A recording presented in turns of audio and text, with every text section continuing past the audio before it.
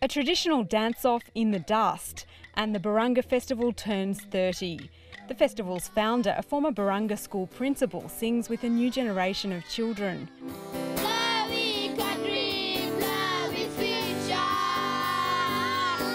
And reflects on some unfinished business. To get straight to the point, we're still waiting for our treaty that Bob Hawke spoke about 30 years ago.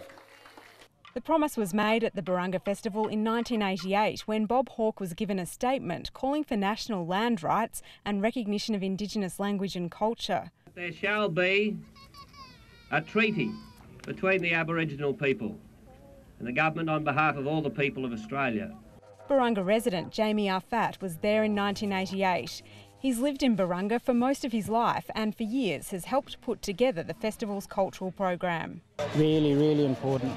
If we don't continue it, it will die off and we don't know where we go from there on, and we'll probably lose our identity.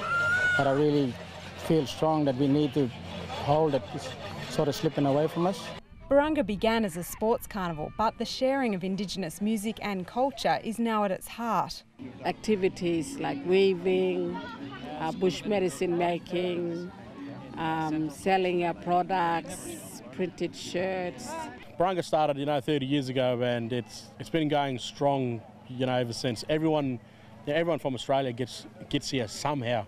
You find people that you haven't seen for 20 years. You come to Barunga, you find them. Barunga, in words, means that it's a happy place for families to come and live and relate to one another and learn of one another. More than 3,500 people have passed through Barunga's gates this weekend, no doubt leaving with a sense of the positive aspects of remote community life. Felicity James, ABC News, Barunga.